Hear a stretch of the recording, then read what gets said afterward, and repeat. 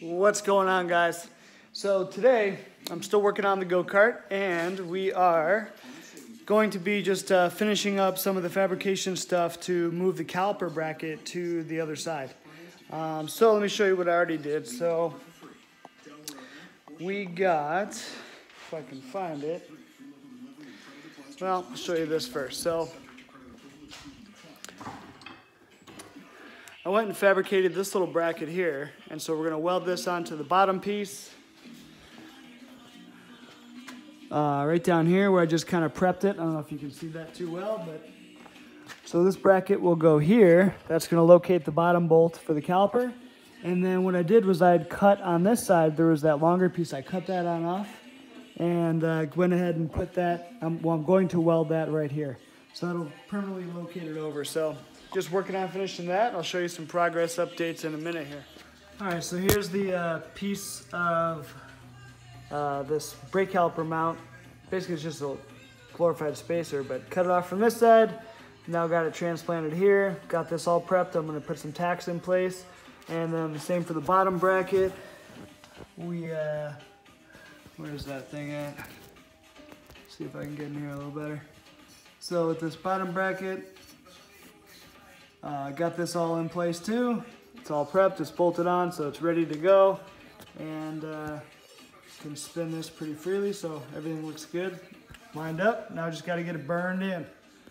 All right, so now I've got the pieces all tacked in. I removed the brake caliper, now that these are tacked on, I'm gonna clean this up. And I've got this bracket down here all done too, so I'm gonna clean it up, and to be able to finish weld this and then also throw some primer and some paint on it, I'm just gonna go ahead and slide this whole axle on back out.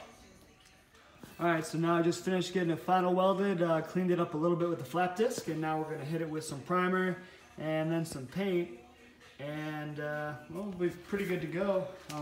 After that, we'll snip the old axle back in there, and I'll probably go downstairs, start working on the engine, because I can't really do any more mock-up of where the engine's gonna sit. Well, two things. One, until I get the engine kind of completed so I can bring it back into the garage. Right now it's down in my workroom so I can pull the governor and do all that other stuff. But I'm also waiting for the torque converter to come, so that won't be here till next week. So once that gets here, then I can actually put that on the motor, and then I'll kind of set the whole motor in here, mock it up and everything. And we'll see how it'll fit. But yeah, that was pretty simple. So luckily I had this scrap piece of metal laying around from our Death Cart car build. And so I was able to just do that, pop that on there, and salvage that piece. So pretty simple stuff, but came out sweet. All right, fella grabbed some of the best primer that's out there. Got her hit with a coat, so she's looking primered up. Let that dry, and then we'll hit it with some paint.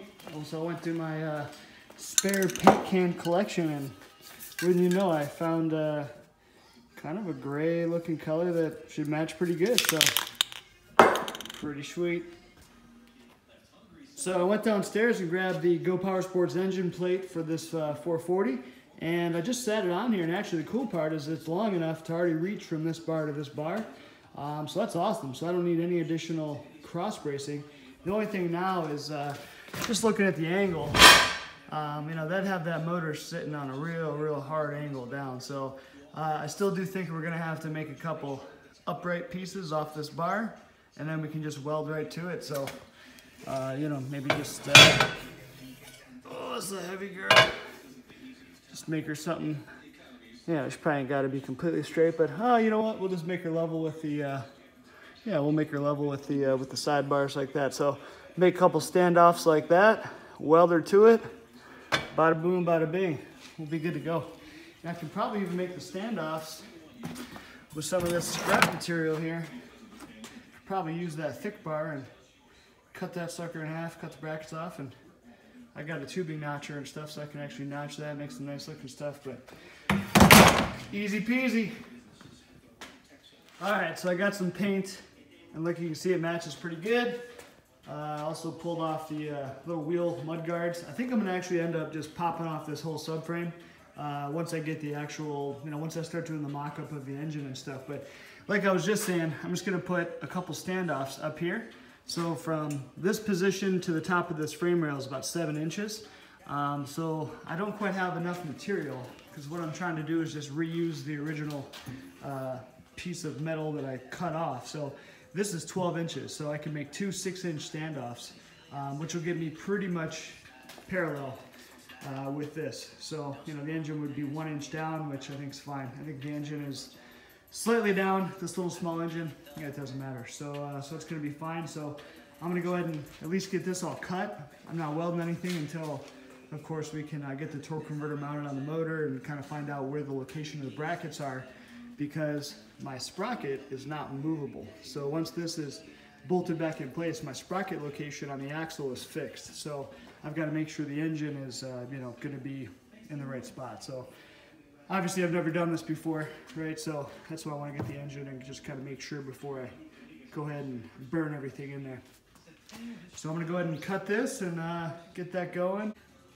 All right, so I cut those couple pieces and I just got them sitting here. It's just resting. Obviously this is definitely not anywhere is going to be the final resting place. They're just kind of sitting here, but actually this works out perfect. It's almost like Zircon, you know, wanted this to happen, right? So this little piece under here, this tube, actually will allow the end of the plate to sit here, and then of course I can weld it all the way across, and then I can put some welds where that bar is touching under there, so this will be perfectly strong. And then I'll weld in these two supports, but basically this gets it pretty much completely flat and actually a little bit lower than the side rails, which is good, so to keep the weight down a little bit lower. And then yeah, hopefully, you know, we may have to do a little finagle on left to right here, but that's going to be pretty much it.